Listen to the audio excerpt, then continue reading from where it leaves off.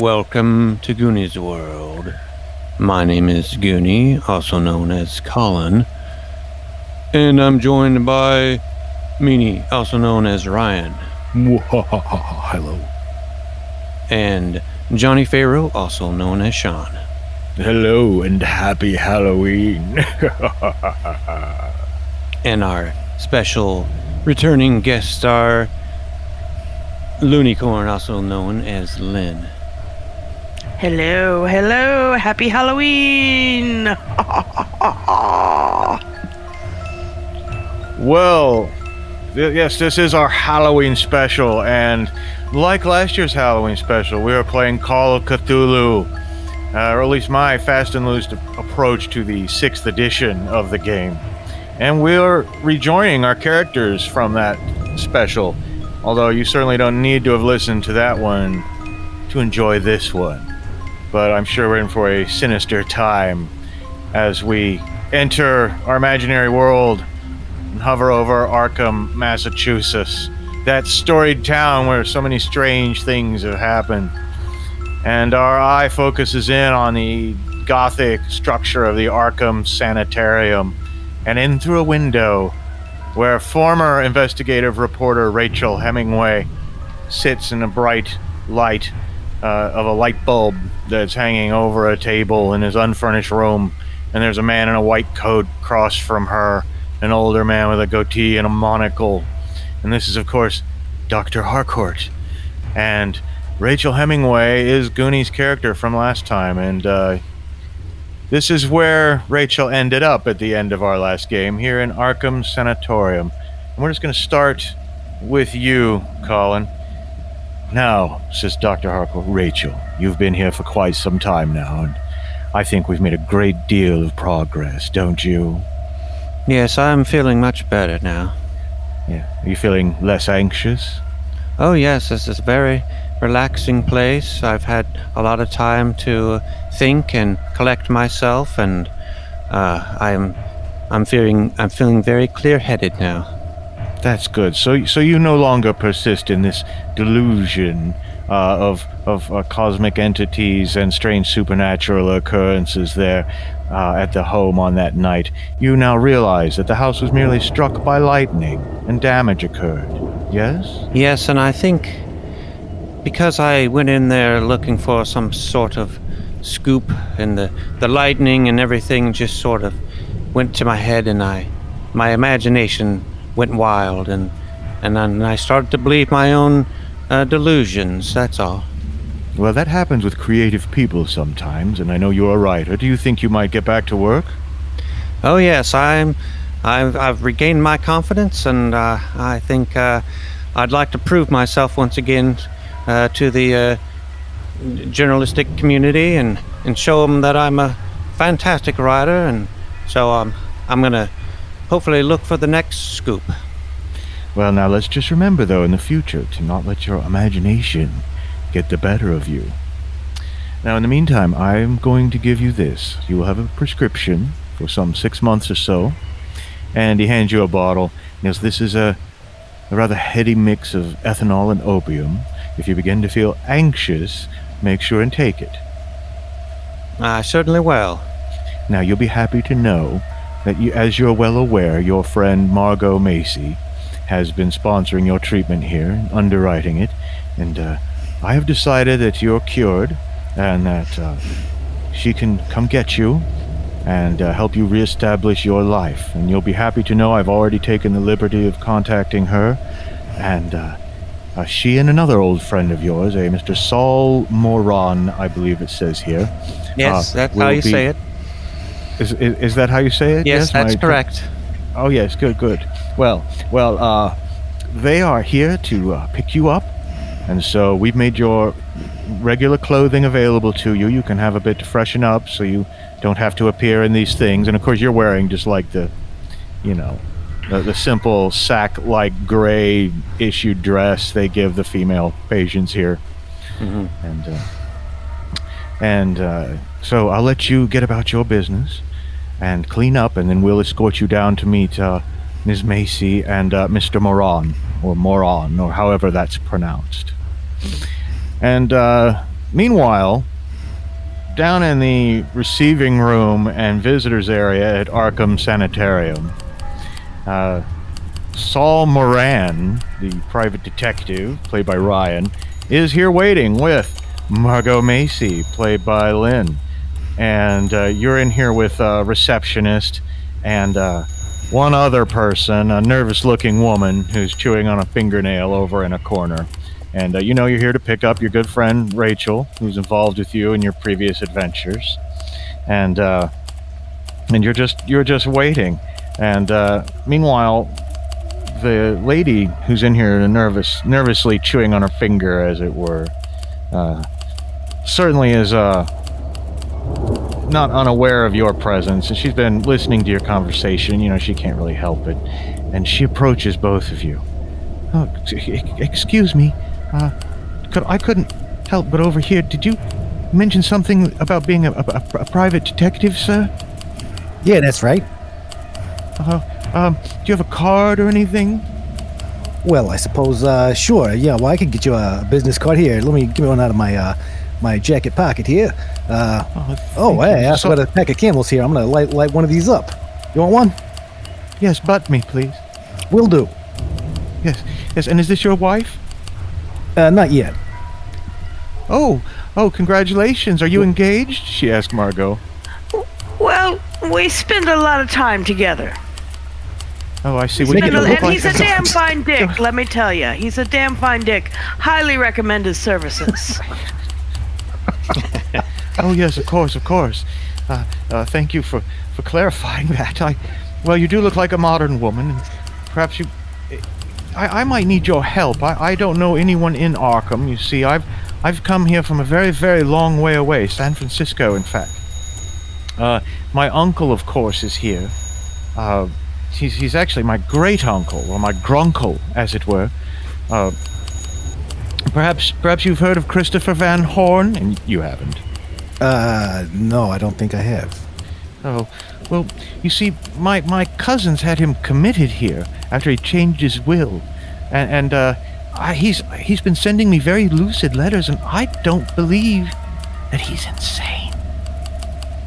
And I wonder if, would you be willing to consider trying to prove that he's sane?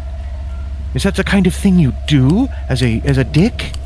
Well, I think that would be more in the realm of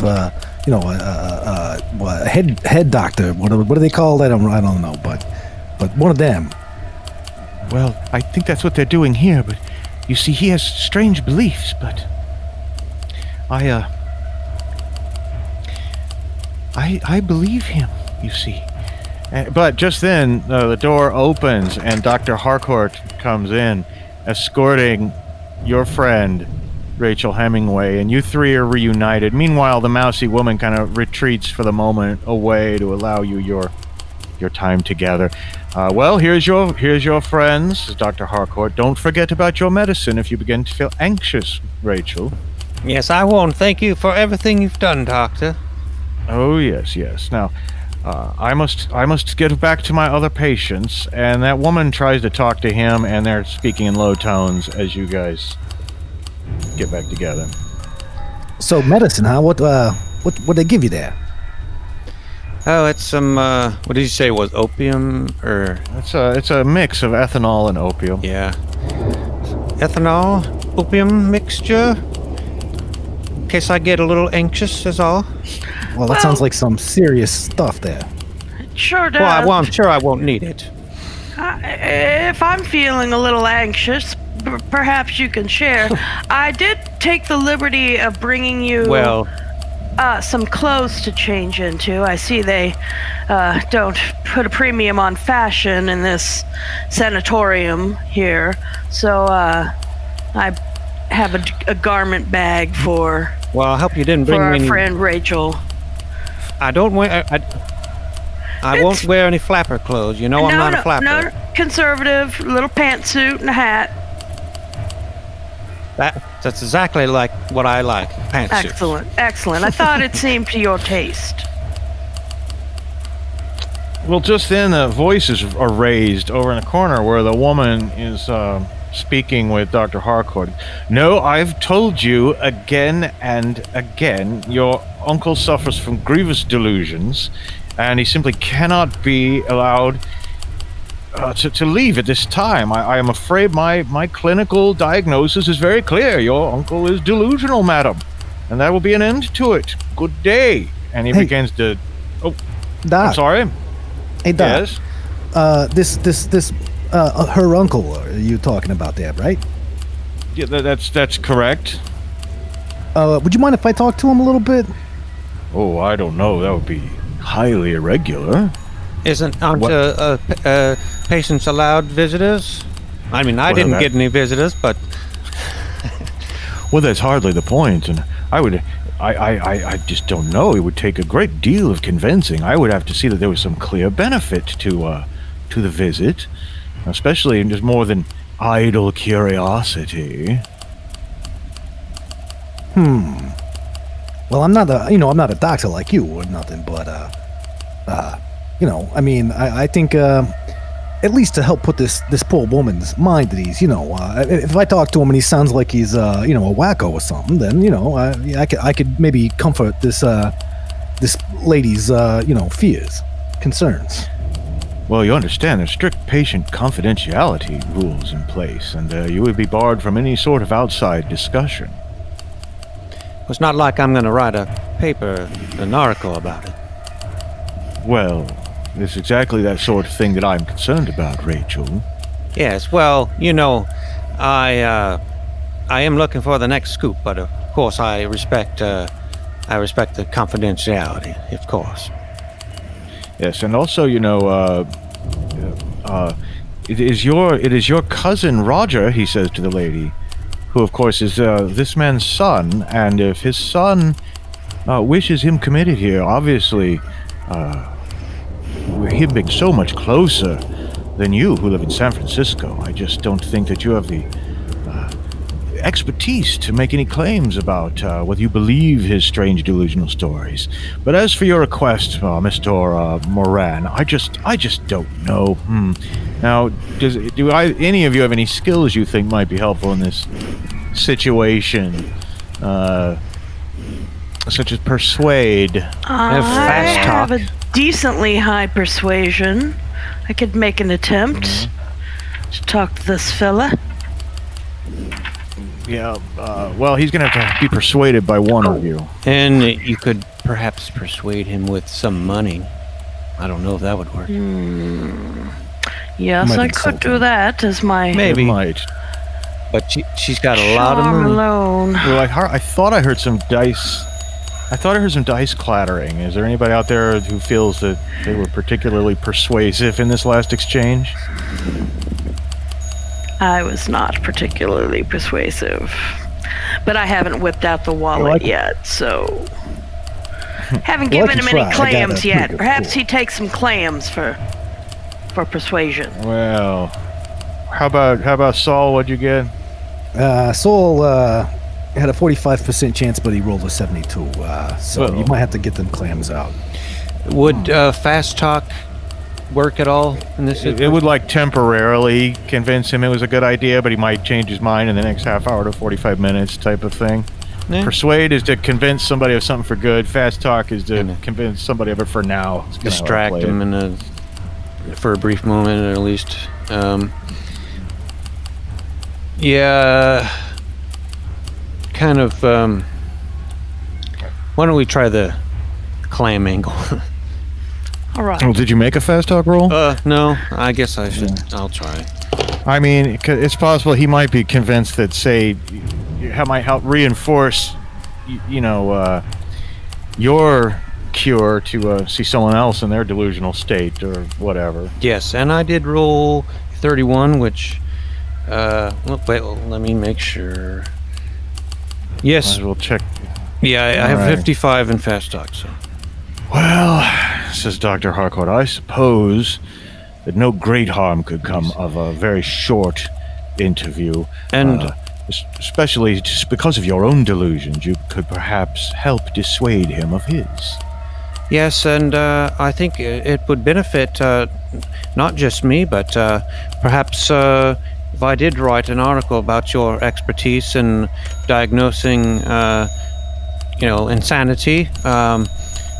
It would be very helpful to the public to see the drastic difference between a healthy person and an insane person. Well, I'll have to give that some deeper thought, but unless I just change my mind about this very soon, I think a short interview will not hurt. And he agrees to that, and the woman, whose name is Fawn, by the way, says, thank you so much. I will await you here. I've visited with my uncle already, and I told him I would try to get some help. And I'll wait here for you. And you're led down into a long hallway, and Dr. Harcourt unlocks a door. And of course, this is a hallway that you realize Rachel's just been in, for the last year. But as you open it, or as the door is opened, and you hear the sounds of people kind of screaming and laughing in the background, and the smell of bodies that really just get washed about once a week and things like that. It's not like a cruel and human place, but very institutional, like the smell of unwashed bodies, but overlaid with the smell of cleaning chemicals and things like that. And it just doesn't seem like a pleasant place to be. The whole vibe in here is suddenly somewhat otherworldly and oppressive. And down at the end of the long hall, Dr. Harcourt knocks on a door and says, Dr. Van Horn, you have visitors. And opens the door. Goes, I'll just give you a short amount of time, and then I'll be back. And inside, you all three see a man in a straitjacket over in a corner, and there's like no furniture or anything in this room. But he says, come in. I'm quite sane, I assure you. And he's an older man, much closer to 70 than 60, and yet his hair is still dark brown. He seems in very good health. His skin is very, very dark, as if he spent many, many years outside and it's weathered against the sun. And the door is, of course, closed behind you, leaving the three of you in here with the so-called Dr. Van Horn, of whom you know almost nothing, but can now probably find out. So, Doc, yes, you got your great niece, I think it is, out in the lobby over there. Oh, is the poor dear still here? I tell you, my son will never allow her to release me. I wish she would go back to San Francisco. She is a dear. She's a very dear girl. So why your kid got you locked up in here for? Well, I suppose I was not a very good father, ultimately. Or else this emotional rift would not have occurred. But you see, I have important work that must continue after my death. And therefore I changed my will to ensure that work can continue to be done. And believe me, I left Roger and his family enough money that if he also perseveres as a man, then he has a nice nest egg to begin with and to rely on. But no, the vast amount of my fortune must go to my great work, and not to my dewdropper of a son. Unfortunately, he would like to live a life of leisure with my money, and there's so much more important work that needs to be done. And I feel, despite the fact that I'm hale and healthy, that my years will soon be ended, and my great work must continue. It's more important than anything, he says. And then the way he says that, you almost wonder if he isn't a little bit crazy. My name's Rachel Hemingway. I'm an independent reporter. Now, what did you say your work was? Oh, well, I'm afraid it wouldn't be of interest to the general public. It's highly esoteric, you see. I see. And, who did you said you changed your will. It won't be going to your son. Who will inherit your Well, you seem like nice people, and you seem quite determined to know. And I have no qualms against speaking to a reporter, although I do not wish to provide any hint of scandal or fear where it is unwarranted. But I am an archaeologist, and I spent many years excavating in Palestine and North Africa and other places reached by the ancient Phoenician peoples, you see. And I've discovered certain artifacts that I must continue to have collected. If I cannot do it myself, I will establish a trust that will ensure that for the next 2 or 3 generations, this important work can continue. Beautiful artifacts such as these, he says, and he reaches like he's going to try to point to something, and then he realizes and remembers that he's in the straitjacket.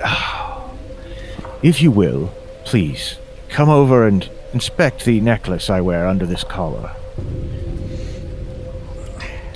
I will approach Which one of you would like to Van Horn. approach him? I will approach him. Oh, yes. And inspect his Yes. amulet.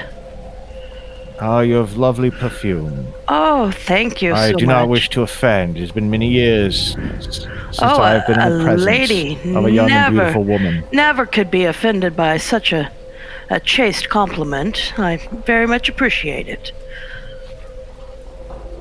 Though Saul... Yes, now you see the medallion I wear. You just pull it out. There's a good inch of give there. You may pull it out and show it. And it's just a simple gold medallion. Very deep gold. And there's just some strange symbols etched into it. They don't make a lot of sense to you, but it's beautiful things like this, you see. The doctor allows it as a kindness. Since I am in the jacket anyway, I cannot use it to do whatever nefarious things I might do. The doctor is a good man. He treats me as well as he can. Can you tell us? But this medallion reminds me, you see. I'm sorry, I don't mean to interrupt. I'm curious about these symbols and what they might mean. Well, they speak of an ancient religion, and it is this religion that I have spent my lifetime uncovering. It is a rather dark religion, dedicated to cannibalism, and it is not through any perverse desires or interests on my part to pursue this, but I think it must be brought out to the light of day in the scholarly journals if cannibalistic religions were once widely practiced throughout lands ruled by both Sinai and Olympus, as it were. You know, cannibalism at the root of our culture. Is it not present in disguise in the Christian religion as well, with communion and eating the flesh of God? While he's saying this, Rachel is taking notes and saying, "What a scoop! What a scoop!" At any rate, I am not insane, and I know this because I've seen them. I've collected several artifacts. One I have around my neck. The other I have in safekeeping in a bank deposit box. The other I displayed on my mantelpiece at home. Now, these artifacts are all artifacts that I think I can tie to this ancient cannibalistic religion, you see. But some of my colleagues who I've worked with over the years in Palestine, I've learned through correspondence, have begun to come to tragic ends in strange ways. Is your interest in this ancient religion, is this purely academic? What is, you seem rather, I don't want to use the word obsessed, but I'm trying to think of a euphemism for obsessed. But is it purely academic? What exactly are you trying to get to the truth of? I am trying to get to the truth of who we are as a people, you see. Also, if I could establish the presence of such a religion, I could establish that its existence had been suppressed, you see. All of Western history would be called into question. Is this my desire? No. But I am an academic, and I am a scholar and a scientist, and as such I value the truth most highly above all things. And I tell you, the reason I'm here, did they tell you why I'm here? Did they tell you what I did? No, they didn't mention that. I began to realize that there were still servants of this ancient religion. And I believe they are trying to get these artifacts. I believe this is why my friends in Europe have died, and why my colleagues in North Africa have died, and I believe I am next. That is why I established the trust, to cheat them. For I have seen them. I've seen them looking in through my windows, and therefore I brandished a shotgun and I shot at them.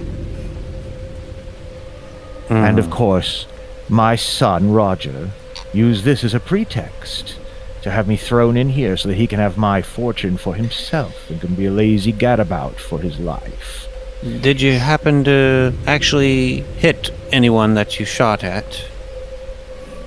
Oh, I think I did, for I heard a great cry of pain, and as well as gibberings and meeping sounds. It was quite horrific, I assure you. Assault and murder are often frowned upon in society, so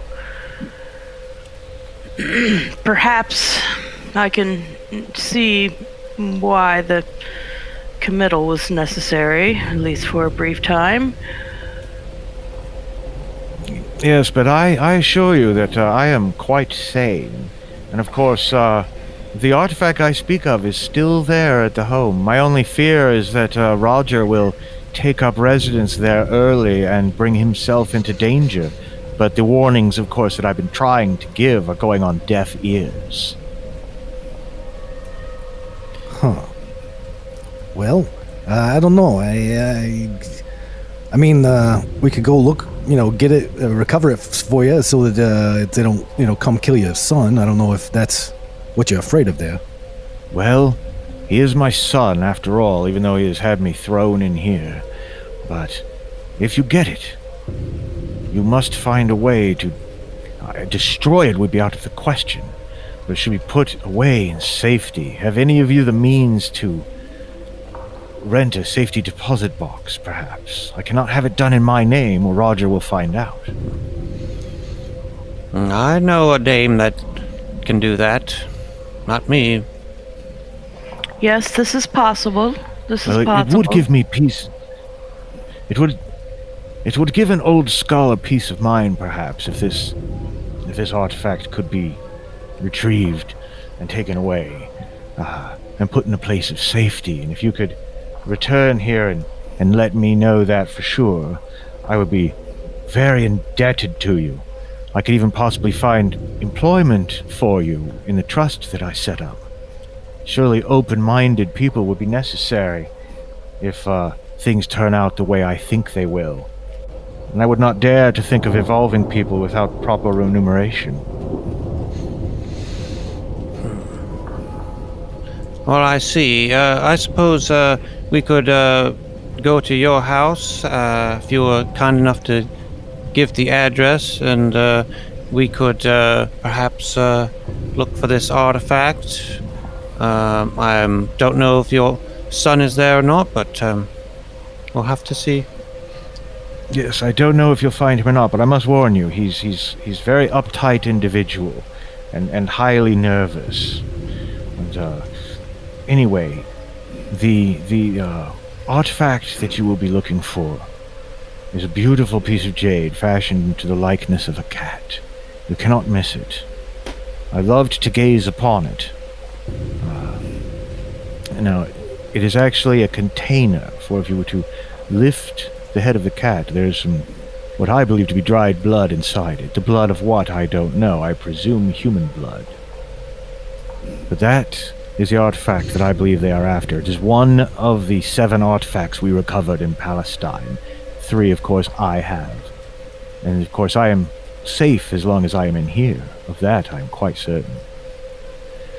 But you would make an old man, you would put an old man's mind at ease to recover it. And certainly if my young fawn has, referencing his niece, has approached you, then you must be people that I can trust. And I can tell that this large bimbo here is a man who is accustomed to the ways of violence, if that should become necessary. Well, I don't know. What do you broads think? We gotta go do this.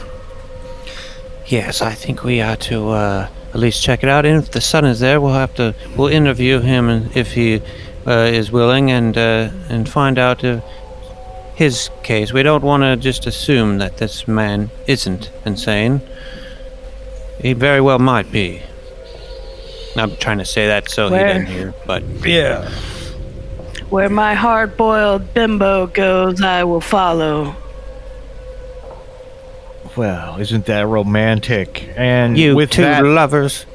In fact, with that, Dr. Harcourt begins to think better of the rash decision he's made in allowing a patient he's just, just proclaimed cured to go right back into the asylum and talk to, he comes back in. I'm so sorry, Rachel. I've made a professional misjudgment. Allowing you to have this conversation could endanger all the work we've been doing. I must insist that you all leave and leave Dr. Van Horn to his therapy. That's quite all right. We are just finishing up now, and we'll be on our way. And you've not made a mistake. You've been very helpful, and we'll be on our way. The man is quite insane. You're right. Yes, oh, and yes, we that was my appreciate judgment as well. The opportunity to speak with him. Absolutely. Thank you so much. And, anyway, back out in the reception area, Fawn Van Horn comes up to you, says, "Do you believe me now? He's a strange man. He's eccentric, I know, but he's perfectly sane. Did you have a chance? What did you talk about? What will you help us?" I think we can try to help, but we'll need some more time. We are going to his residence. Yeah, I mean, it's kind of hard to make a firm judgment either way at the moment, but we're definitely interested in helping. Well, I respect your professionalism, and well, I have a key to the place here that should make things easier for you. I'm afraid I won't go. I'd be too afraid to run into my cousin Roger. He's a real Mrs. Grundy, that one. I wouldn't want to give him the time of day. So I entrust this key to your care, and when you need to reach me, I'll be staying at Ma's boarding house. Very well. Whose boarding house was that? Ma's boarding house, oh, okay. As in someone's Ma. Gotcha. Yes, it's a prominent location on the Arkham Horror board game map. And at any rate, I thank you, and I look forward to hearing from you. Yes, we'll be in touch, yes. Well, of course, by now evening is fallen, and wouldn't you know it, there's a late October storm blowing in, and you can hear the thunder in the background, and you can tell that it could rain soon. But right now there's just a cool wind blowing up, and the address that they will assume you were given for Dr. Christopher Van Horn's residence is actually outside of Arkham. Didn't Saul Moran have a car? I don't remember, but we can certainly say he did. Sure that. I'm pretty sure he did. I have recently pick up Margo at the train station, and he does have a car. So, all right. Well, turns out this place is a sleeper jump from town. It's like 40 minutes almost from Arkham, like up in the north. You go way out into this archaic New England, forest. And there are winding roads, and you pass these small towns every now and then, every 10, 15 minutes.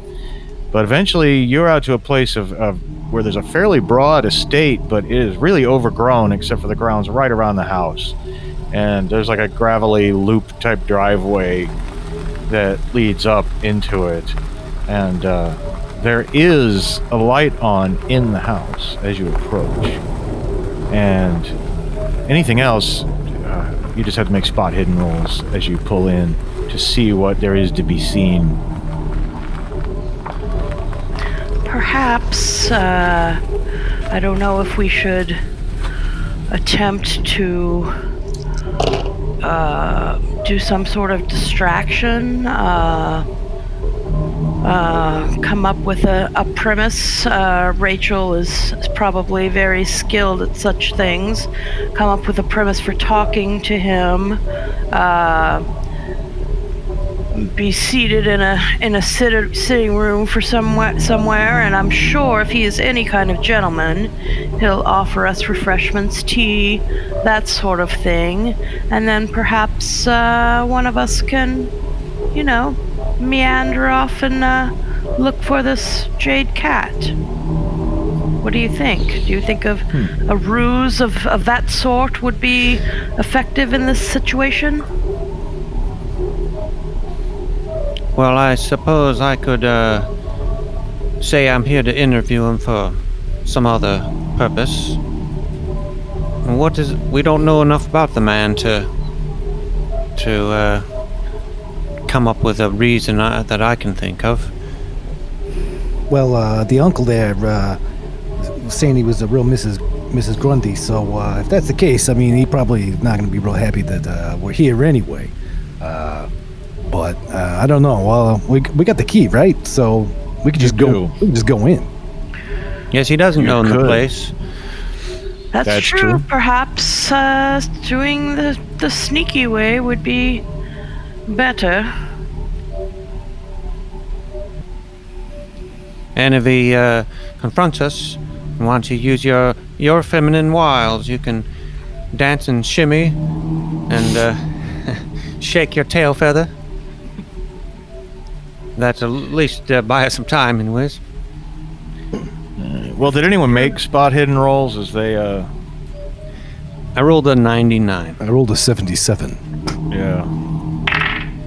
I rolled a 56. I hear one now. Should get it done. Okay. Well, as you approach, you do notice there's it looks like gophers have messed up the yard around the house, and that's your first instinct because there's like little piles and chunks of turf kicked up and things like that. But then you realize there's actually just been a lot of like some kind of animal movement out here outside of the house recently. Now, I don't know if any of you are skilled in tracking or anything like that. My guess is possibly no. Gopher tracking? Well, I mean, or any Gopher kind track. of being able to identify what kind of tracks these things are, but we can just call it a knowledge roll when it boils right down to it to see what all of you think these things are, or a know roll, as it were. I have a guess. Well, I made my no roll. Oh, well, and that's what it is a guess in a situation like this with a no roll. I rolled an 8. Well, it sounds like at least two of you have made it, so it's quite clear, although it seems a little strange at first, that some of these prints really are what they are, but they're also like kicked up. They're deep prints, and they're kicking up other bits of turf and grass and tearing up the lawn. There actually seem to be like cloven hoof, like goat type foots every now and then. And it's this sharp part of the cloven foot digging into and out of the earth as it's moving around out here that's like literally tearing up the place.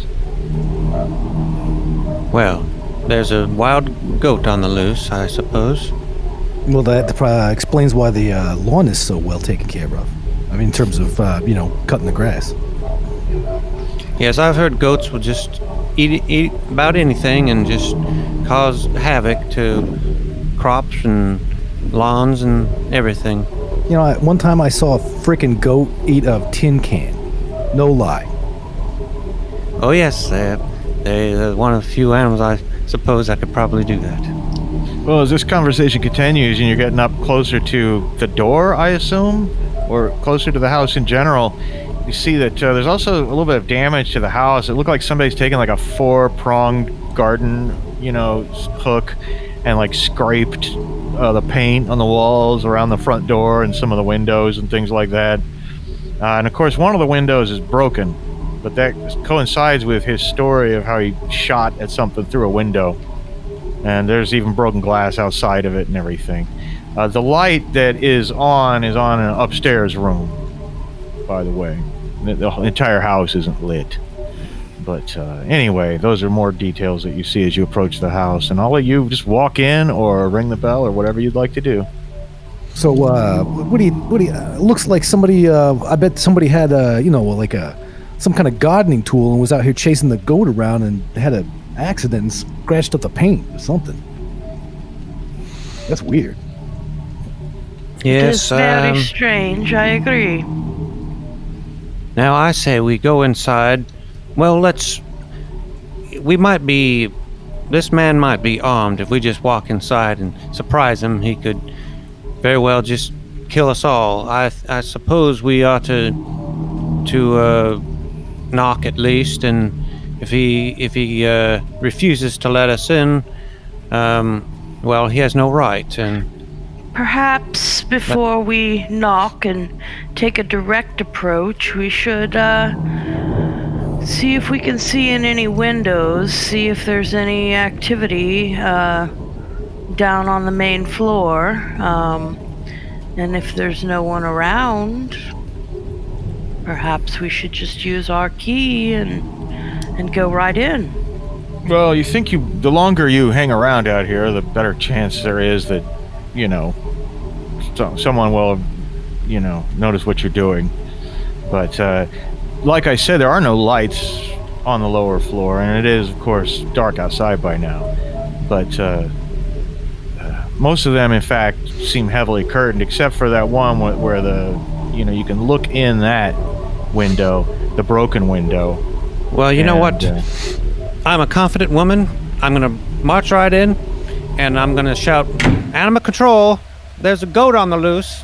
Oh, well, there we go. That decides the matter for everybody, and I appreciate the bold, decisive action. And you hear immediately some footsteps running down from upstairs, right into this entry hall. And the footsteps come running down, and there's a tall, impossibly tall and thin guy, but he looks a lot like his father. He himself is, much older than you. I say, what is all this? You don't look like animal control. I've never heard of such a thing. I demand an explanation for this immediately. Back yourself right out onto my porch before you come barging into my home. Now, who are you? And exactly what are you up to? I demand answers this instant. State your name, please. I'm not giving my name to you. I state your name. Perhaps you should state your name. Do you have a deed for this house? That's not any of your concern. Now, I warn you, I took a first in boxing at Cambridge, and he adopts a pugilist's stance. And I don't mind knocking out a woman either. Look, Mac, you've got a wild goat running around your yard, eating up the grass, causing these massive potholes and stuff. It's a hazard to the neighborhood, hazard to the environment. You gotta. I'm gonna have to write you a citation. I'm sorry. Oh, well, I very much would like to see some sort of identification from you or your two lady friends. The goat ate my registration. They eat everything, don't you know? I don't know what you're talking about. Wild goats, preposterous. Well, you ought to have a look on your front yard. Well, it ain't his front yard. He hasn't proven that he owns the place yet. You're a squatter, aren't you? Have you seen your you? front yard? You act like you don't know what we're talking about. Obviously, animals have been rooting around the front yard for some reason. I don't know. But listen, I'm not going to talk another instant. I'm going to ring up the sheriff this moment. You'll excuse me. And he walks into the hall where there's like an old school phone with a little headset. Does anyone want to stop him or try to fast talk him into changing his mind? No, I'm just going to run up the stairs. Just ignore him and just run up the stairs. Hey, you! What? Hey, you! I'm going to find that goat, goddammit! While Saul and Hello? And perhaps Rachel go to find the goat, I will... Oh, no. Oh, sir, please don't call the sheriff. We can talk about this like reasonable people. You're a very handsome and obviously well-educated man who's just trying to protect his property, and we're just some concerned citizens. You know how Arkham is. It's awfully frightening out here. And I managed to make my persuasion roll to keep his attention focused on me, for the time being, at least. Well, listen, I'm not going to have ruffians from outside refusing to show identification, demanding to know my name and deeds to the house, and running through the place. Now, you upstairs, you come back down here this moment. Now, I realize you may or may not do that, but you've at least stopped him from calling the police for a little bit, is what you've succeeded in doing. And, Rachel, what were you doing after Saul ran upstairs? Actually... Maybe I ought to I'm going to walk outside and try to find the cord to the phone and cut it. Okay, well, you go back outside. Saul goes upstairs, and Margo is with Roger Van Horn. And so we're in the classic split up in a horror movie. Okay.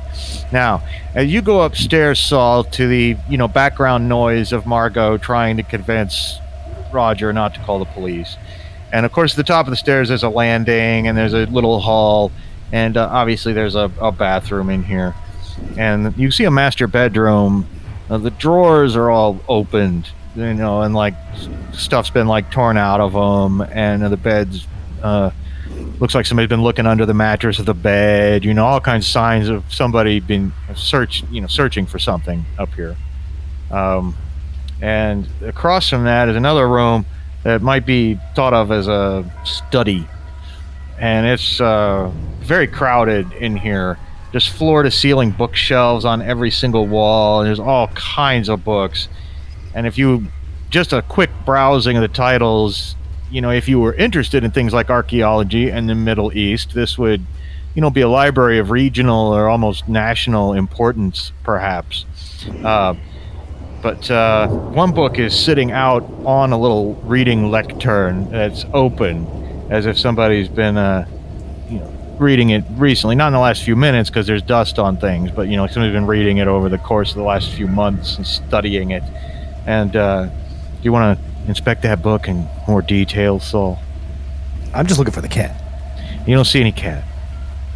Not on any of the shelves. There are a few little knickknacks and things like that, but not in here. Now, there are other wings on the house, on either side of the entry hall down below. It could be downstairs somewhere, but not in this study. Unless say something about a mantle. I know I'm not with Saul at the moment, but hopefully Saul will recall that he said something about a mantle, so perhaps locating fireplaces. He might. And the other thing in here that I did not mention yet is there's a desk as well. And of course, there looks like there's all kinds of important papers that might have some bearing on the situation in here, but you definitely satisfy yourself that there's no cat. A lot of the correspondence on the table seems to be from the Middle East and Europe, and if you take any time to scan it at all, you see just the word dead or died. And if you take more time to read those letters, let me know. I think clearly that was his buddies in Europe getting axed. Yeah, and if you took more time with it, you might be able to find details about how they died or things like that. But I'll cut away from you for the moment and cut back to Margo at the bottom of the stairs as he hangs up, the receiver on the phone. He goes, if you'll excuse me, I think a quick jolt is what I need. And he stalks into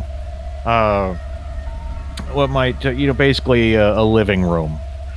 And there's very nice art on the walls, a lot of landscapes depicting scenes in the Middle East. And there's like Middle Eastern swords crossed on the walls, the curvy Arabic-looking swords and things like that. And there's a big liquor cabinet. And this guy moves around the room as if he's not 100% comfortable with it or knows where everything is. And he pours himself a drink from the liquor cabinet and slugs it back. Are you a gentleman, my friend? I suppose you might as well have one. I would love one. Thank you so much. This is all. Now, who are these men you're with? Well, why are you here asking for deeds about my house? Let me just come clean with you. We're interested in the occult. Yes, you know the rumors about Arkham, and we've heard some things about your uncle, some studies that he's done. My bohunk Saul, he is a private investigator. We have started to develop a bit of a romance over the years, and Rachel is a very well-educated reporter whose one desire and one thing that she looks for in this world is truth. And that, honestly, sir, we've heard some strange things, and we are truth seekers. That is why we are here. Well, I'll tell you this. It's only because of this stiff drink I've had that I've sat here and listened to this nonsense for this long. You sound as bad as my father. On with his stories. You know he thinks he's been cursed, yes? You know he thinks he's been cursed for uncovering some Phoenician artifacts, and he says he's been seen jackal-headed men peering at him through the windows. You should see what he's done with the sitting room. It looks like a war zone in there. The man he's a danger to himself and others, leaving all his money to this strange mythical society dedicated to the study of the Bastus and Anubis and all these other nonsensical names. I tell you, it's just not right. It's just not right. Now, I will admit that I found some of his interests rather disturbing, but I think at the heart of it, he is an academic, and truth is what he's ultimately fighting. Sometimes in the search for truth, you see behind the curtain at things that maybe shouldn't be seen, and it affects your mind. It affects your ability to make decisions. And I think in the case of your uncle, that he's my father. What's happening because your father? I'm sorry. I'm so sorry. I think that may be what's going on. But I think ultimately what he is a truth seeker. And but I can see how you have found some of his work disturbing, but that doesn't mean that it's wrong. It's all a bunch of Tommy rot. I'll tell you that for nothing. And furthermore, young lady, let me tell you this: I am 53 years old, and I have been brought up my entire life and spent my entire adult life expecting this inheritance. And now, at the last moment, to be told that it's going to fund some arcane studies about jackal-headed men and ghouls and other such strange things, it just makes me sick, is what it does. And obviously, my father is crazy. You should go have a look at that sitting room. Come and look what he's done to the sitting room. You just come in here and look at what he's done to our sitting room. Okay. And just at that moment, Saul having no idea that this conversation has been taking place, is walking down the stairs and like clapping his hands and says, "Well, there ain't no goat up there. I don't know where you're keeping it, but it ain't upstairs." I don't know what goat you're talking about. I always talk of goats. Your name's Saul? Is that your name, you big bimbo? Yeah, Saul the Bimbo. Well, as a matter of fact, I don't have a deed to this house. If you must know, this is my father's house. So I wonder why you're walking in so familiarly with a key. But I'm going to cut away from you guys for a moment and go outside to Rachel, who was going to cut the phone line. Yeah. And as I said, it's dark outside. And when you go out there, it takes a while to even figure out, exactly where the phone line would be. And it turns out at the back of the house, you can see where it's snaking down and running across the yard over to it. Or it's not running across the yard, but you can see where it goes down into the yard. Mm-hmm. And a lot of phone lines aren't buried except for nice estate houses like this and things like that.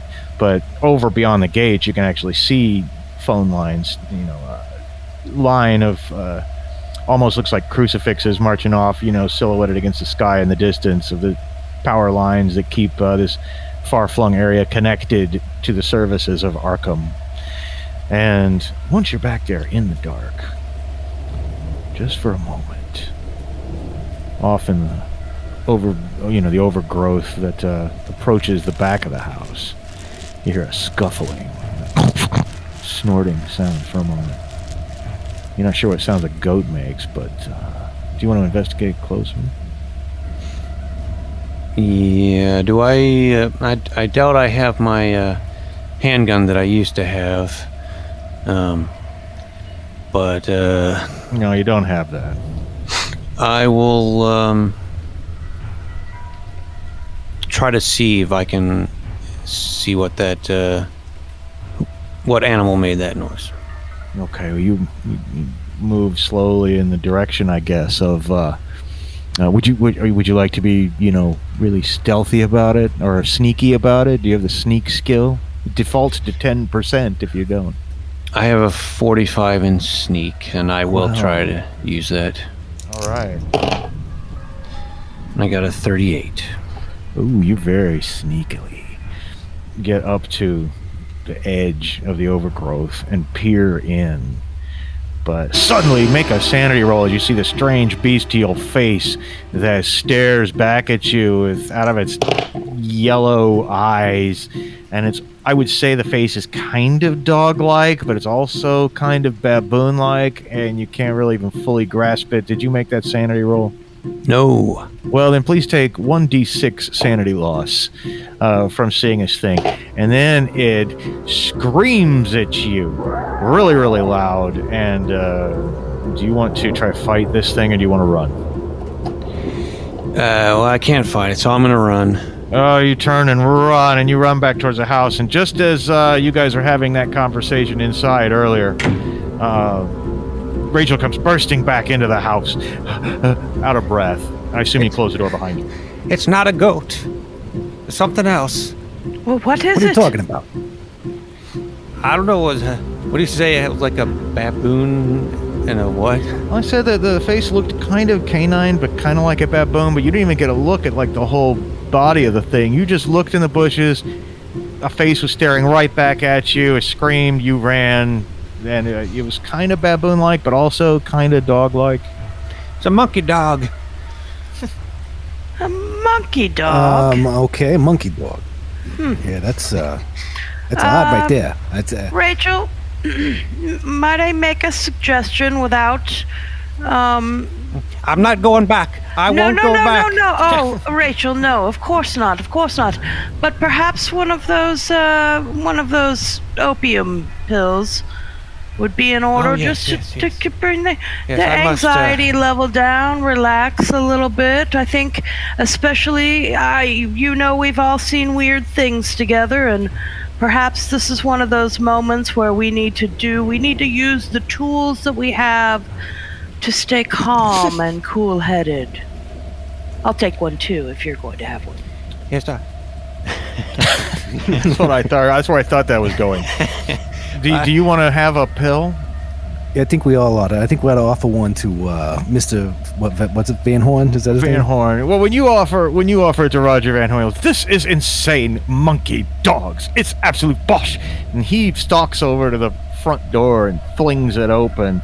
And then you hear the scream again as you all get a good look at this thing. It's this loathsome humanoid creature with hoof-like feet and sort of canine-ish features and these terrible claws, and it's like it's grunting and breathing hard, and it's all encrusted with mold and things like that, and it grabs at poor Roger and attacks him twice.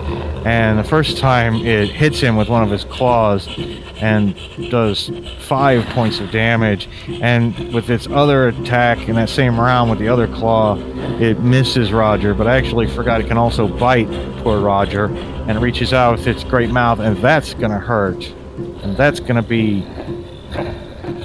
8 points of damage. And I'm afraid to say this, but Roger is dead. The creature rips out Roger's throat.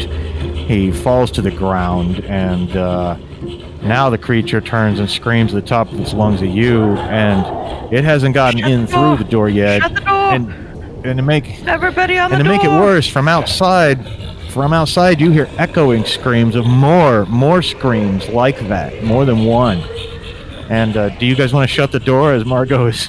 Yeah. I am running for the door. Yeah. So, well, I'm assuming you guys all rush to the door and slam it in this thing's face. But Saul, you get there. I'm assuming Saul is probably the strongest. I don't want to be sexist about it, but he is a big, tough private eye. And what is your strength, Saul? 15.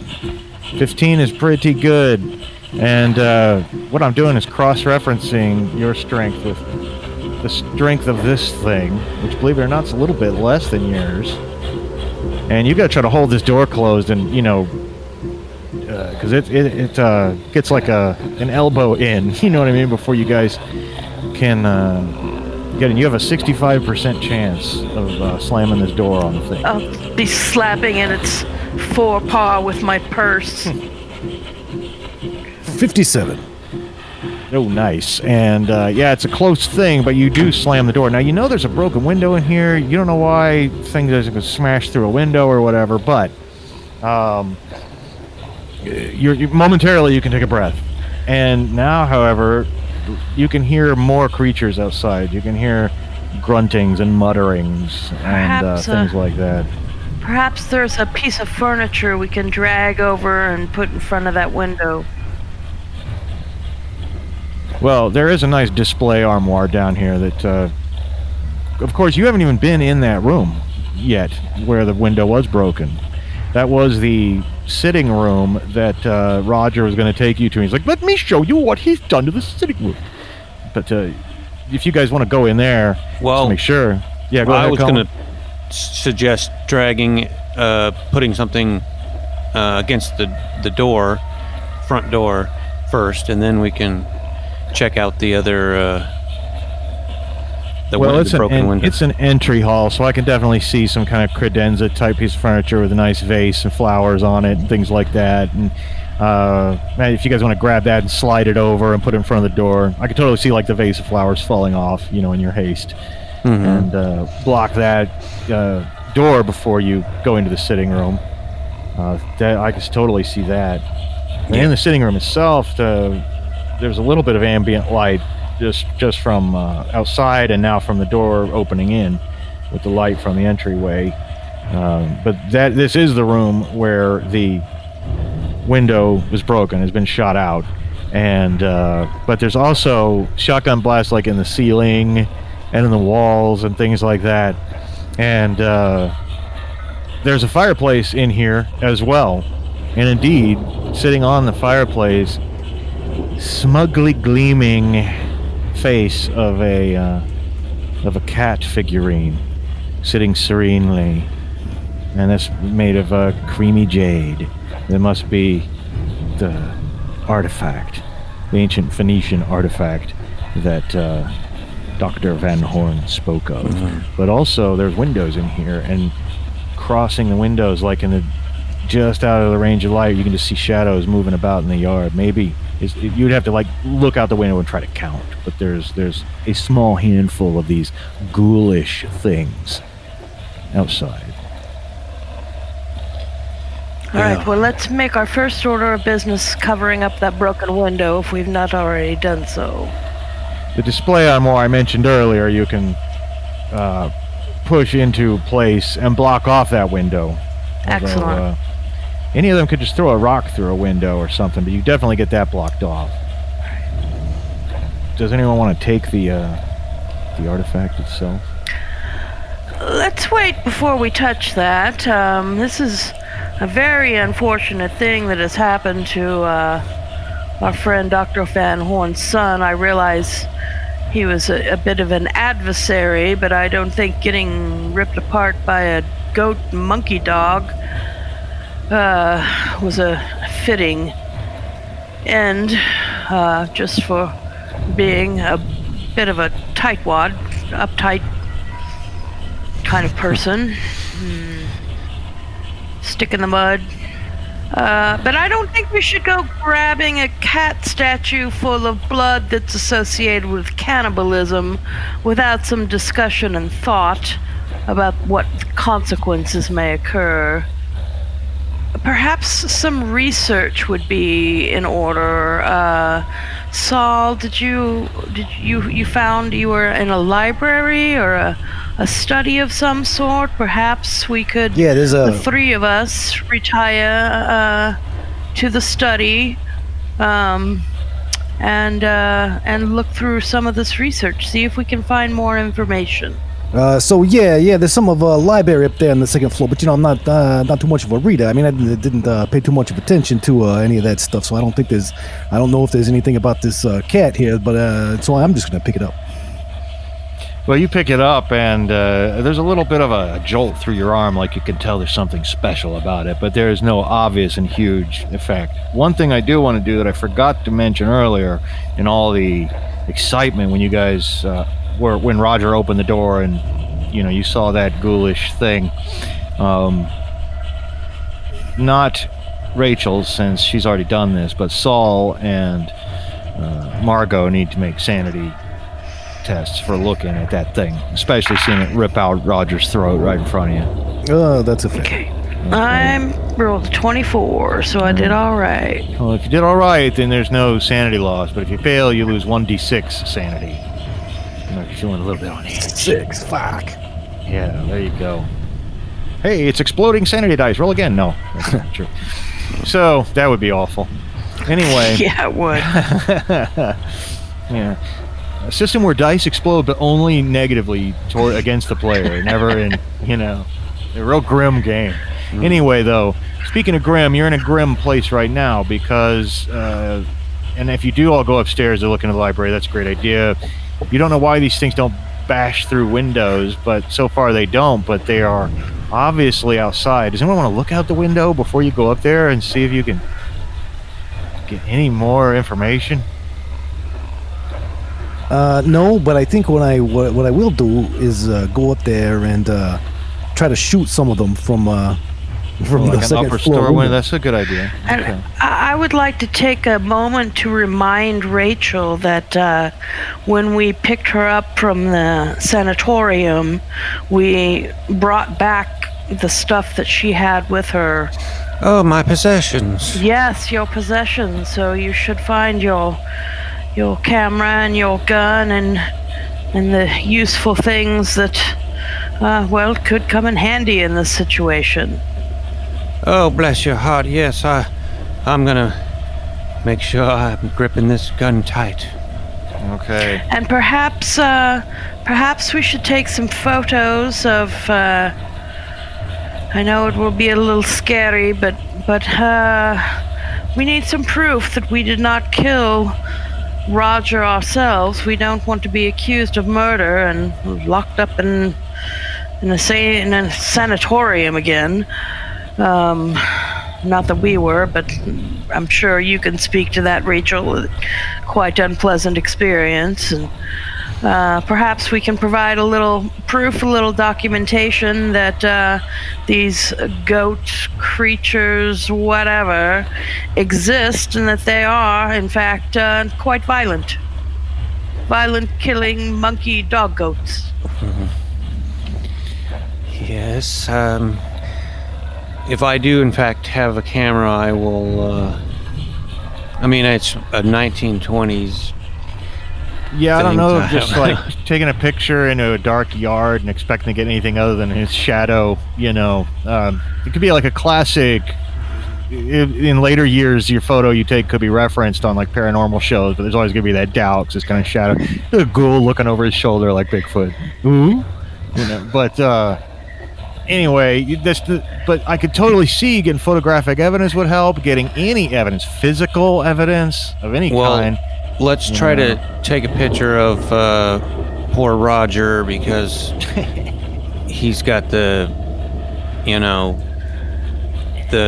claw and bite marks on him. He's right there. He's bleeding all over the marble flagstones. You said something about a kitchen, and that triggered me. I have bad memories about kitchens. Oh, so yes, we did have quite the experience in the kitchen in our last adventure. I won't step foot in there. All right, But, well, if he's inside, at least we know the goat men can't destroy. I don't know what they are. Goat men, goat dog. The cloven hoofed The goat cloven dogs. hoofed beats, murderous beasts. Yes, perhaps we could find. I will look before I join Saul upstairs, if that is in fact where he's going next. Perhaps look for a linen or a cover or something to place over the poor chap's dead, bloody, mutilated body. Yeah, right behind the entrance hall is a dining area, which is maybe what prompted fears of a kitchen earlier, because beyond that you can tell is a kitchen. But in the dining area, you know, there's like a display area where they have their china set out, but there are drawers and stuff beneath it, and there's extra tablecloths under there, and you could throw one over his body like that. I think that would be the respectful thing to do in this situation. Yeah. And anyway, and in terms of any plans you might make, anything that you can reasonably expect to be in a affluent home in the 1920s is probably in here somewhere, you know. Now, So I say there's that. we go up to that upstairs room, and I am a reader, so I will look at what might have been found and see if it can help us out in any ways. Okay. Now, Saul, you've got the cat. Do you want to open it? Do you want to unscrew its head? Not right. I mean, I will eventually, but that's not his priority at the moment. I didn't think it would be, but you know, curiosity. Curiosity killed the dick sometimes. So, Darling Saul, do be careful. I would hate to see anything happen. Yeah, don't worry about it, sweetheart. I got it taken care of. All right. Well, I trust you. You, after all, are very strong and impressive. So You two lovebirds are not dumb going man. to make whoopee right now, are you? Don't be that way. My I would not goodness, be. don't be a dumb Dora. Well, there's a bedroom up here, Start right? screwing each other on the couch. Who does that? there was Well, a bedroom here. We're not Not me. swingers. We're not- I'm completely asexual, so I wouldn't be into well, that. you know what, Rachel? That doesn't surprise me in the slightest. I'll assume this conversation's happening as you're walking upstairs to the study. And there you all find yourselves in that room, crowded floor to ceiling with books. It's got the open reading lectern with that one book that was open that someone had been reading recently. It's got the desk with some papers scattered on it. There's all kinds of things here. You know, it's a Call of Cthulhu game, so you know there's the obligatory room full of documentary evidence. Let's see what we have here. But probably a handful of sanity checks, if I had to guess. Well, who knows? Depends on how closely you read things. Is anyone, like I said, there's 2 points of interest, really. Aside from the fact that the library itself is extremely impressive, obviously the book that's sitting open on the lectern and the desk itself, which is scattered with papers, would be interesting things to look at. And of course, you can hear occasional bangings and stuff downstairs too. There's not any serious attempt being made to get into the house, but from all over that, any little noise you do hear, you know, in an old house, I'm sure completely magnified in your minds. You know, there's more than one of these things just roaming around outside. You know, it's a nice little stroll to where your car is. You know, you're probably feeling a little concerned. Yes, I suspect maybe there are some sort of magic. There's rules of magic that are keeping these beasts at bay, but it could be only a matter of time before they find a way around that and come in and slaughter us all. So we must work quickly, I think. And I would like to use my library use, which is 75, to study these documents.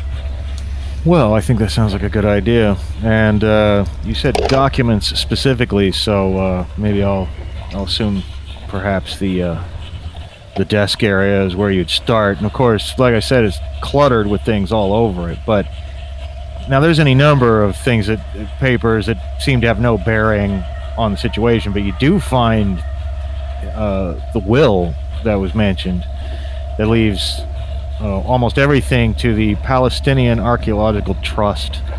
And this must be the thing he was talking about. And there's very little money actually left to Roger. Not that Roger needs it now.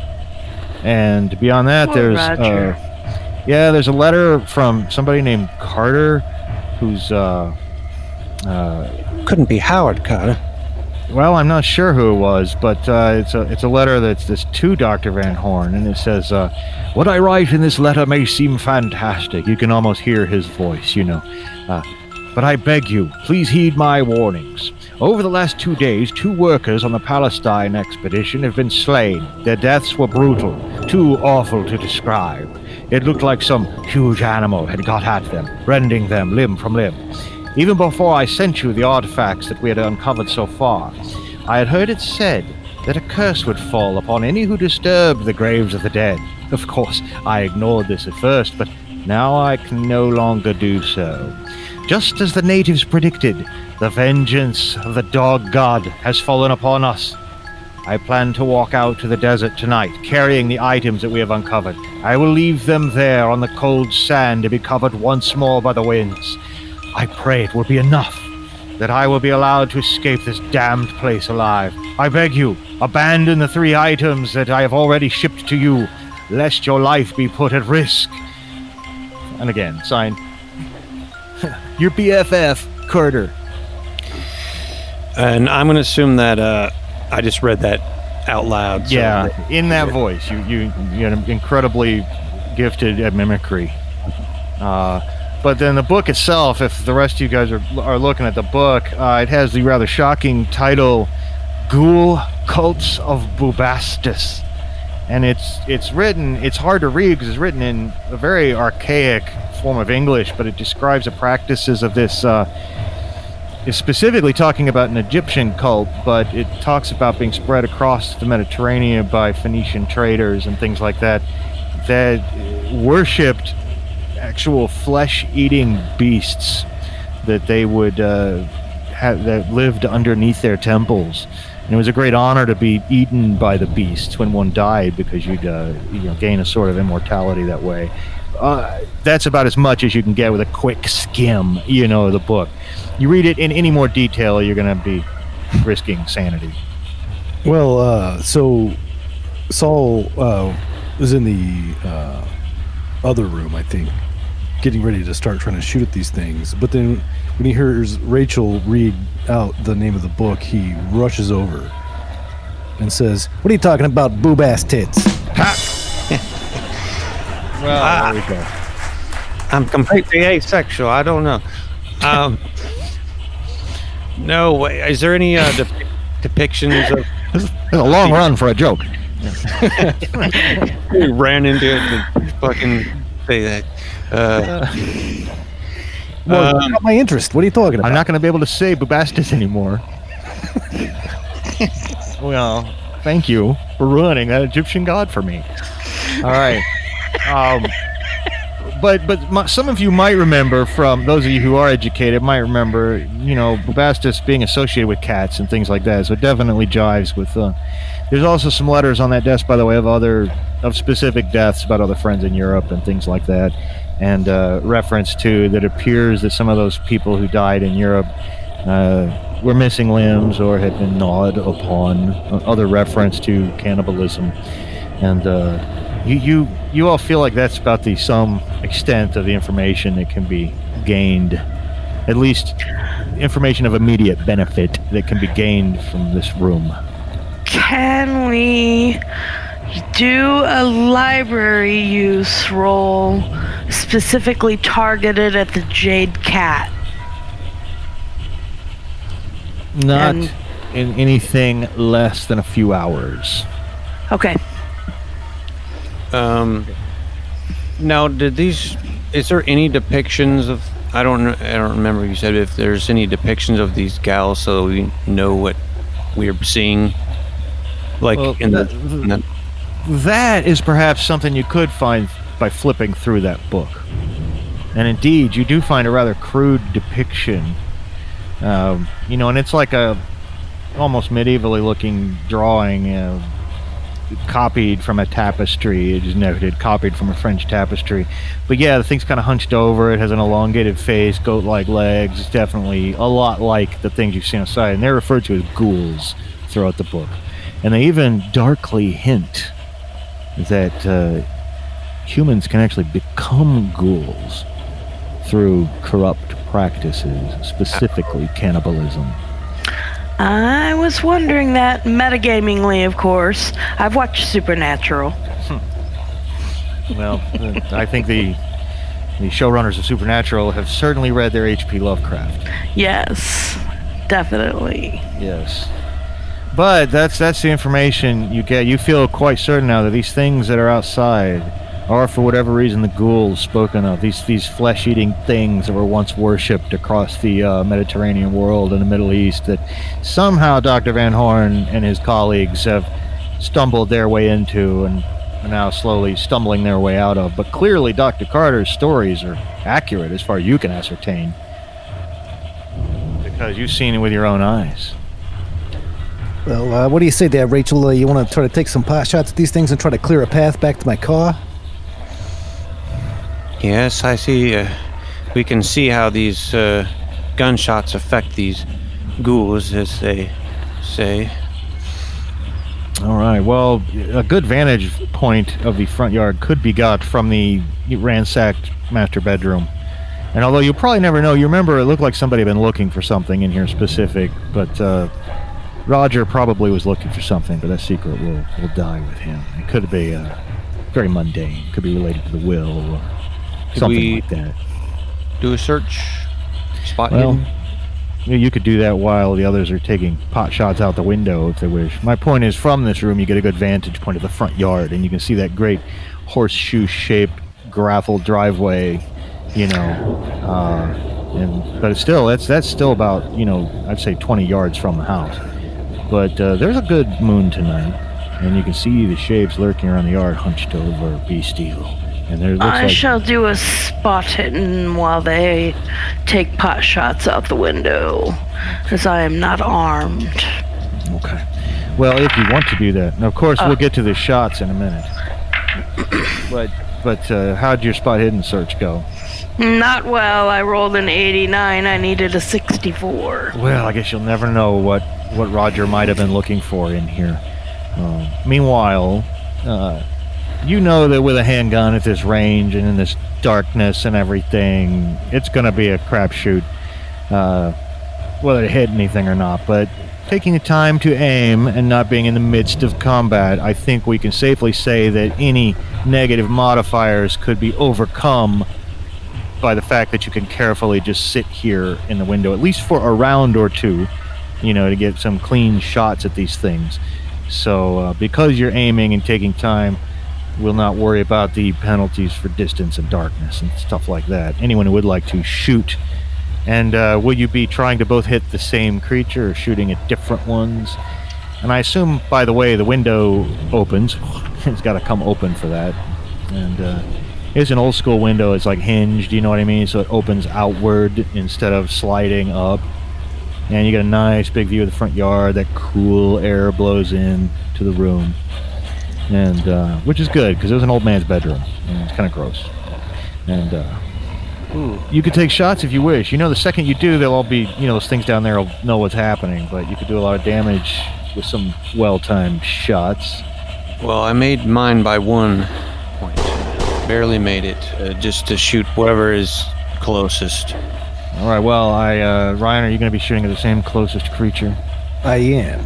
All right, probably a good idea, you know, to concentrate your fire like that. Were you successful in your shots, Saul? I rolled a 6. Well, certainly you are. And both of your bullets plug into this one that was closest. In fact, it was sniffing right around the front porch closest to the door. And your shots ring out in the night. You see a flurry of shadowy movement across the yard from the others. But both of you, please roll your damage. except because of the rubbery skin, after you roll your damage, please cut it in half and round up, and then tell me how much damage you get. Because you do half damage rounded up. 5. I'm sure that's very disappointing, but the ghoul is very happy about it. 4. Alright, so you've done a total of 9 points of damage to the thing, and you can almost see, you know, the rubbery hide impacting the bullets a little bit and taking a little bit of the sting out of them. Yet the thing still cries out and begins hammering at the front door in a rage now. You don't know how intelligent it is. It's certainly not trying to get away, but the others look like they're charging across the yard with an insanely fast run. And behind them, they're tearing up chunks of turf. And you can get another shot in before these things. They look like they're heading right for the wall. Like they might just try to climb right up and jump in the window at you. I have a absolutely ghoulish idea. I think because we're going to run out of bullets before we kill all these things, if we want to distract them to run to the car, I think we need to give them a body. And I think we know we have a body downstairs. We'll go down there, we'll grab poor Roger, we'll drag him upstairs, and we'll toss him out the body. They'll go to it. That is a very ghoulish idea. I hope it doesn't land us all in the sanatorium, because I think we murdered this poor man. There'll be nothing left of him. Yeah, and we'll be alive anyway. They'll that's a good argument. I'm in favor of being alive. I will interrupt. I think that also sounds like a good plan. I will interrupt long enough to say, in terms of evidence, that Saul, your practiced eye tells you guys did a lot of damage to that thing that's trying to desperately claw its way in through the front door. Now you estimate maybe if you guys can both hit it again, you might be able to take it down and possibly have some kind of physical proof or actual body of one of these creatures. That's merely a suggestion, because these ghouls are rapidly approaching as we converse.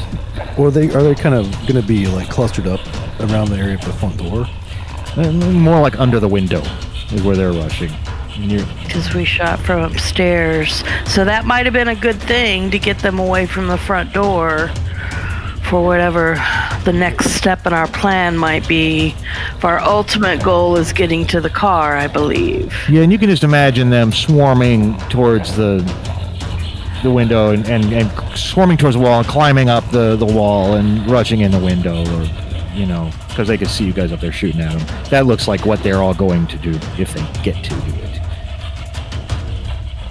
Okay. My concern was that if we killed the one at the front door, that they might try to eat it. Oh, right. Well, there's probably... They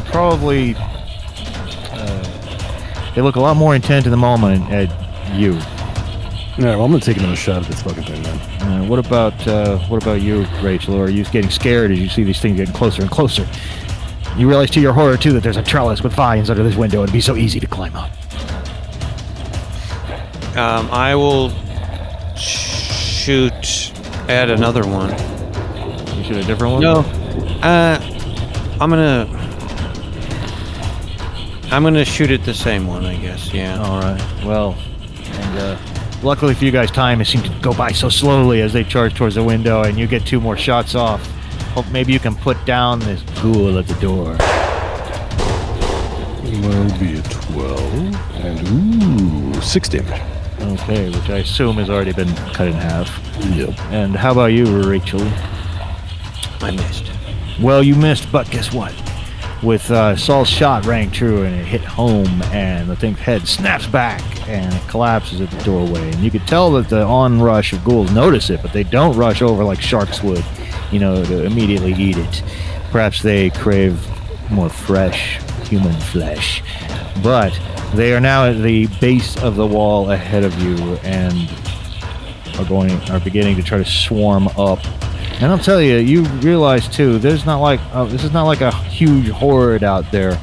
You've had enough presence of mind to realize there's 14 of them left. There were 15 of these things. and there are 14 at the base of the wall. One of them managed to climb up. Obviously, you're going to get a chance to shut the window or run away first, but 2 of them managed to climb up. 3 of them managed to climb up. 4 of them managed to climb up. You realize they're very gifted climbers. They have an 85% chance of climbing up. And so what do you guys want to do? Rachel's plan of using poor Roger's body as bait is sounding better and better. Well, even if you don't have a chance to drop it out the window, it's still a good plan. We'll just leave the front door open. And so my plan, and I'm just... Run for the front door? Yeah, I don't have time to articulate it, so I'm just going to slam the window shut and run for the door. Well, yeah, that sounds like what someone would do. I am right on his heels. Yeah, what about you, Rachel? Yeah, well, I assume so. Now, you guys are charging down the steps, I assume. Jumping down the steps. Yeah, and I'm going to assume maybe you... I don't know if you took any of those papers or things like that with you, or the book or whatever, to... But did you? Yeah, I think Rachel would have. I think she might have. Okay. All right, and you've got that stuff, and you rush down the stairs, and you're passing the dining room where the body... No, you just got the thing out of the dining room, the tablecloth. But when you get down into the foyer, there's the lump underneath the tablecloth that used to be Roger, and of course slick blood all over the floor. You know, right on the other side of the front door is that dead ghoul. You don't hear glass breaking upstairs for whatever weird reason. It's like something about glass, repels these creatures. You're not sure if you're onto something or why they won't just smash the windows. It seems like it would be so easy for them, but they don't do it. Now, how long they'll be distracted out there at the window, though, is another thing entirely. And of course, the longer you talk about it, the more time they have. Well, and I'm not even talking. As soon as I hit the bottom of the stairs, I'm going to run for the front door and kick it open. And darling, do you have the cat? Have I you? do. Okay. Yeah, I still got the cat. I thought you did, but I just wanted to confirm. Okay. Well, you kick the door open, and what? And of course, you can hear the screams and cries. And they're not like around the corner from you either. You know what I mean? They're just like right outside to your left. They're clustered around the bottom of the windows. Half of them are still up the wall around the window. A few more are still on the ground. They haven't noticed you yet. How big are they? They're man-sized. They're a little bigger, but they're hunched over, so they seem a little shorter. But if they were straightened out, they'd probably be, Yeah, so basically the odds of me being able to just quickly snatch this bedroom out and run with it is pretty slim, I would have to think. I don't know. I think it might be your only shot. Well, I'm going to try. I mean, I'm running, I'm following, I'm running out, and I also want to get one of these dead ghouls, so if I can catch up, I will try to help carry this. Yeah, and in terms of odds, you think the odds of getting to the car are probably just about as good as your odds of holding up and fighting over the next 12 to 24 hours, because you get this feeling as long as you can keep the windows closed and, no exits and entrances into the place, that you could be here almost indefinitely with them around outside, but there'll probably be more and more and more of them. He spoke of seeing a few outside. Now there's like 15. And Rachel now begins to put 2 and 2 together. There's long been rumors in Arkham about ghoulish creatures seen under the streets and sewers and things like that. They could be all over. Who knows? But what they're probably after is the artifact, like you thought, which you now have with you. But it sounds to me like you guys are pretty committed to picking up that body and running, and Rachel said that she would help, and when you kick that door open and you pick up the body and start moving, the ones at the base of the wall cry out and turn around, and they see you, but there's a good distance. Again, it's a big house, and now, Margo, I assume you're running with them. I am running as fast as my little flapper legs can carry me. I'm gonna shout like, Margo, get the car started and open the door. Yes, that's what I will do. I will scramble to the car and open the doors. Okay, well, Margo, make a luck roll to see if you can do that without, because this is a classic. It's a horror movie and someone's running and they got to put keys into something. That never works smoothly. Like, the hands all shaking with the keys and dropping them. So then you kick them with your foot under the car. Right. So that's how you're probably running out with the keys. And meanwhile, Saul and Rachel are. That's my 10. Never mind. I made it. I got a 19. Then, as Saul and Rachel struggle with the body of this ghoul, they're heartened and their hearts are warmed when they hear the car actually starting, because 4 of the ghouls that were still at the base of the wall, they haven't climbed down yet. All their heads have turned, and they're beginning to run your way just about the time you throw the body, presumably like in the back seat or whatever, of this other ghoul. Do you guys want to turn and shoot them before you jump into the car? I don't think we have time. Yeah, I'm gonna dive in. All right. Put the pedal to the metal, baby. Get behind this glass. And it's probably smart because, if you recall, they move a lot faster than you do, across. And as you put the pedal to the metal, again, I mentioned earlier on your way in how the road up here was kind of windy and things like that. And I imagine that you're probably driving quickly, Margo. And so, as you guys turn around, you look in the, out the window behind you. These things are really starting to pick up speed. You're not so sure they can't run maybe almost as fast as this car. So please make a drive auto roll, Margo. And if you don't have that, skill, it defaults to 20% chance. I see that. Let's see if I can get another 19 or less. Come on, baby. Yes, I got a 9%. Oh, that's pretty good. My percentiles are rolling. Muy good for me tonight. I'm sure it's with a great sense of relief that you all, those of you who are looking behind you, see the, in your taillights you can see the eyeballs of these things getting smaller and smaller, and you lurch around and drift out onto the main road and begin heading back towards Arkham, leaving these things. They can maintain a very high speed for short bursts, but not chase you at car speed all the way back to Arkham. But you do know now they can probably sense this artifact. And where do you guys go? You've definitely escaped, though, from the house. Congratulations. And you've got the body of a ghoul. And we've got the jade cat, right? Mm-hmm. Well, do we want to just pull over somewhere safe and perhaps look at that cat in more detail? Yes, perhaps get to a very well-lit, populated area where we can perhaps a speakeasy. Go to a juice joint. Now's not the time to get your drink on. I'm not sure about that. Well, the Club Noir should be open. I mean, I know you guys have been there before. But do you want to carry a dead ghoul into the Club Noir? Well, no, obviously we don't want to do that. You're going to leave it in the car? Leave the ghoul in the car and go to drink? Or we could just sit here and talk in the car for a moment. Why don't you take one of my pills here? Calm you down. I think that's a lovely idea. Yeah, I forgot you guys already took all those pills earlier. They probably should have had some game effect, but the fact that you weren't more freaked out than you were is how we explain that. I guess, but I thought that we, right when we were talking about doing it, I think the door, or he opened the door, Roger, and then he got killed. So. Yeah, but I have a feeling you probably took them anyway. There's always time to swallow a pill.